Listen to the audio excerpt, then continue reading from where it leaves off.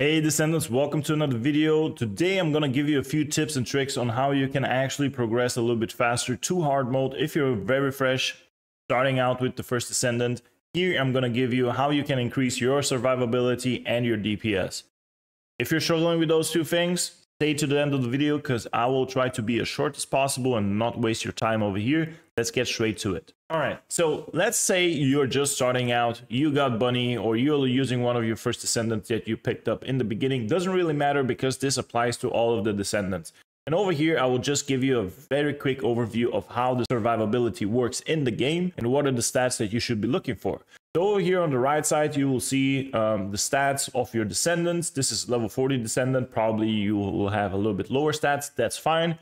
It's about the principles. Prioritize max HP, then you prioritize defense, and you prioritize max shield last. The way you actually get your stats is you get them from using different components. Now mine are level 100, mine are from boss fights, which also have some set effects.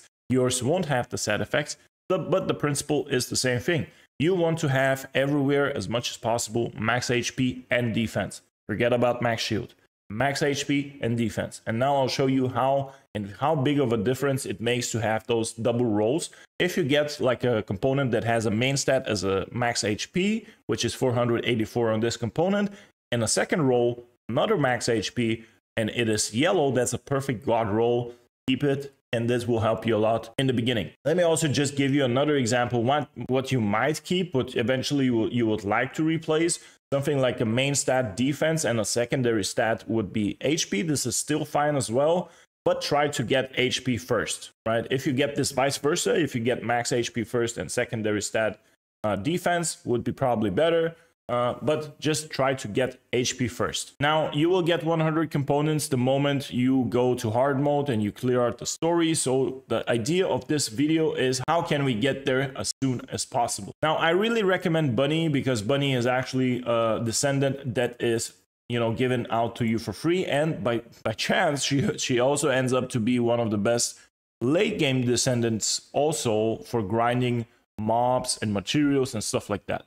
But in this video, I'm going to go through, you know, how can I boost my survivability? This will apply the exact same way if you're going to be doing this for Ajax, for Lepic, or for Viessa.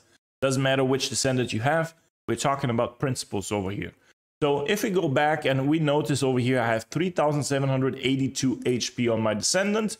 If I go over here, now I will show you one mod that you get actually very easy and very early in the game. This is called increased HP.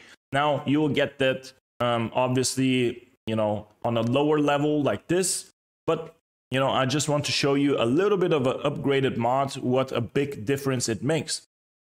Remember 3k HP? I saved this right now, 9.6k HP. Just one mod, right? So this is one of the ones that I recommend early in the game. The other mod that you need for survivability, and it's super easy to obtain and you will get it very early on, is increased defense. Those two mods will increase your survivability by a ton. Just make sure you upgrade them step by step. Don't overspend all your resources at once. If you get to a point in the game that you're struggling with survivability and you're dying too much, go back to town, upgrade those mods. They'll stay upgraded forever and you can use them on other Descendants in the future and stuff like that. There are obviously better mods like, you know, purple mods and yellow mods and stuff like this. Later on in the game, you might get something like HP amplification, which will give you even more HP. But this is not the point over here. We are beginners. This is what you want to look for. Now, let me give you another tip for damage increase. Now, if you want to get a little bit of damage when you're, you know, using Bunny, for example, as a Descendant, you can use something like Technician. Technician is a blue mod, which you get early in the game, skill power modifier. It also turns out to be a M letter, so over here it will also cost us less capacity. And over here we also have a X polarity over here on this. So a good mention over here, if we're talking about Bunny, for example, would be Electric Specialist, which is this one over here.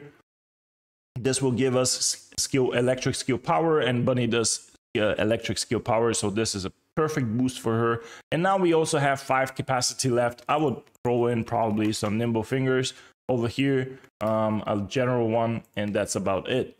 So this would be a build that I would go for very early in the game, just to have a little bit survivability and damage. And obviously over now, once you get to hard mode, this will look completely different early on in the game, but a fully built might look something like this, right? So the point is, you want survivability early on in the game. The one tip that I can give you about weapons, you will upgrade mods that you will just carry over from one weapon to another weapon. However, keep in mind that the mods over here are based on the weapon type. I highly recommend you start only with general rounds weapons in the beginning. This will give you the most, biggest impact. And this way you only have to upgrade one type of mods. Which you will carry over in the late game as well. So one of the mods that I really recommend in the beginning, and the first mod that you should focus on upgrading, is Rifling Reinforcement. This is going to increase your overall, DPS on the weapon itself, the base stats. And obviously you don't want to keep it, a low level. Try to upgrade this if you can to a middle level, something like this. And if you can afford, obviously go for max. This is going to give you the best results. A very, very common and popular mod is Action Reaction, but I highly doubt you will get this mod early on in the game. So if you don't get this one, don't worry about it. Let's say you don't have this one. What is the other two mods that will actually give you a little bit of a, let's say DPS boost? That could be Better Insight. Better Insight is a firearm critical hit rate mod. This will give you more critical hit rates. Then you might have Firearm Critical Hit Damage, Better Concentration. This is a very good mod as well. And another very honorable mention.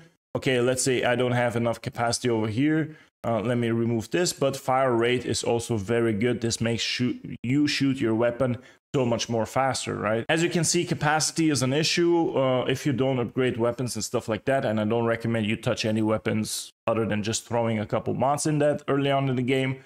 Just take your upgrades one at a time, and those mods you carry over from one weapon to another. Let's say you're about level 50, you just enter the next zone, which is level 60.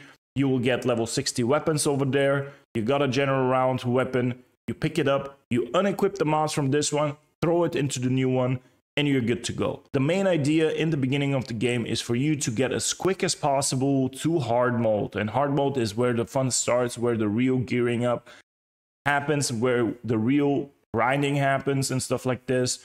In hard mode, you will get level 100 items, level 100 reactors and components. So this is really, really important. Those few tips that I just gave you will make your game a little bit easier. And I hope they help you out to clear out your content so much more faster. And one other tip that I can give you, you can always join our Discord and help and ask for help if you need a quick help with clearing one of the normal bosses. I'm sure that there's plenty of people that will just jump for a couple seconds, kill the boss for you, and you don't struggle with this. You can always also visit my stream on Twitch and just ask for help. There's always going to be someone that can help you if it's not me. But I'm always open for help. So I hope this video was useful. Good luck with your grind. If you have any questions, post them down in the comments below, or join our Discord, or I'll see you in my Twitch chat. Take care.